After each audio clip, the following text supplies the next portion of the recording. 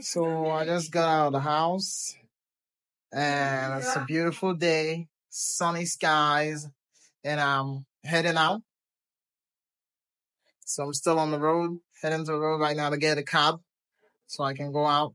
It's a beautiful town, peaceful and nice. Anybody would love it here. We have a whole lot of communities around the states I'm in, but this is one of the favorite communities or one of the most nice communities. It accepts anybody, any tribe can live here.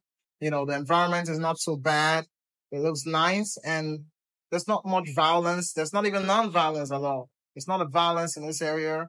The people are very nice and friendly. So it's a very nice place, a very beautiful place to stay in. So I just got to work and my apprentice is quite new to the job. He just started today. I'm putting him through on the simple steps on how to get haircuts and how to, get some simple haircuts done.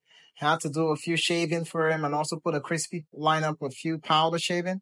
And also put him through on how to get a crispy lineup as well. So he's going through the examples I gave to him and watch him do this right now. He's going to keep doing it repeatedly until he gets it. Or maybe when next again, he has to repeat it again till he gets it.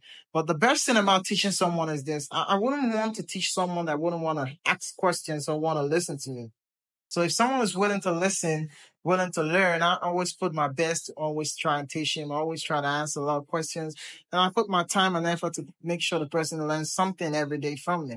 So he's someone that's really been really nice and I want to make sure he tries and learn properly. So the store's quite busy. Today is Sunday. It's a busy day for everyone who knows who has a handwork out there. Everyone who goes to job or maybe works as an office every day. Saturday is always busy.